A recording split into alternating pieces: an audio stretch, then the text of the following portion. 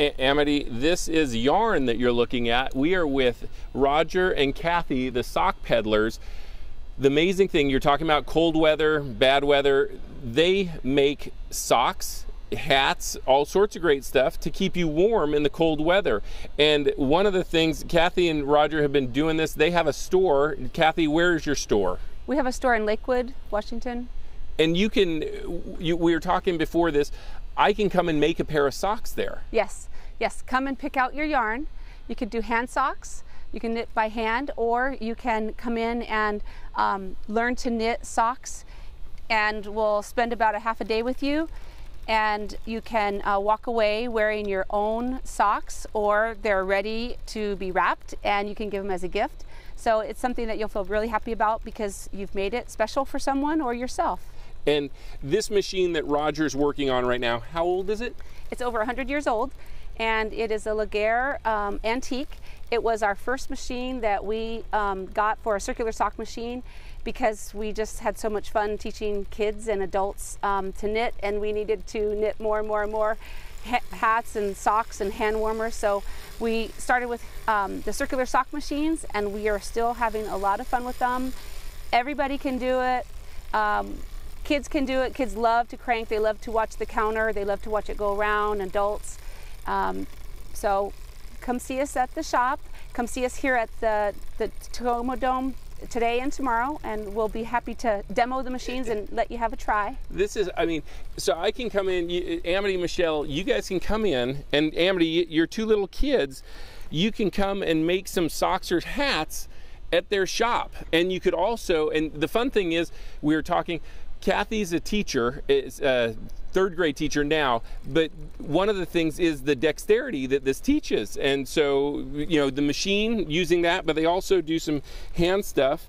And what are some of the benefits for little kids to do this? You know, learning to knit by hand is hand-eye coordination, and we love to reinforce the math skills of counting by 2s and 3s, and just that repetition, and then it builds a sense of community. So with kids and knitting, you can get that feel-good finished project, and with the machine, it finishes quickly, so it's a project that's not going to linger around, and you just feel good about it.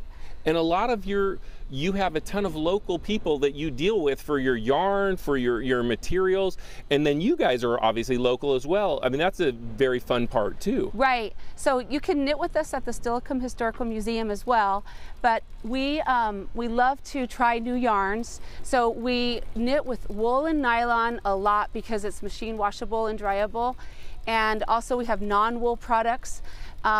But we brought the fingering weight yarn because it goes through the machine really nicely, but our shop has lots of yarn for hand knitting too. But this yarn here is from Manos del Uruguay, and this is a new yarn to us. It's super soft, it's strong, it washes, and it's from a co-op of 13 co-op of women out of Uruguay, and they are actually the artisans that own the company, and each skein of yarn that you purchase is signed by the actual artisan. So it's very special to buy this yarn and knit socks with it. Very cool. Yeah, and then we have cascades locally out of Seattle and Scassell and Plymouth from the East Coast.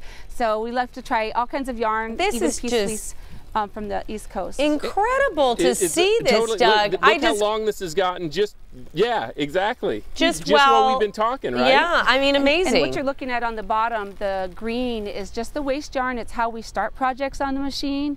And then you can see the project yarn, the blue and green coming through. Awesome. All right, so Doug. Amity, Michelle, we are out of time. You got to check it out, the Sock Peddlers, and it's on Facebook. Oh, awesome. Doug, I hope you get some nice warm socks. But that's so cool, especially about the yarn.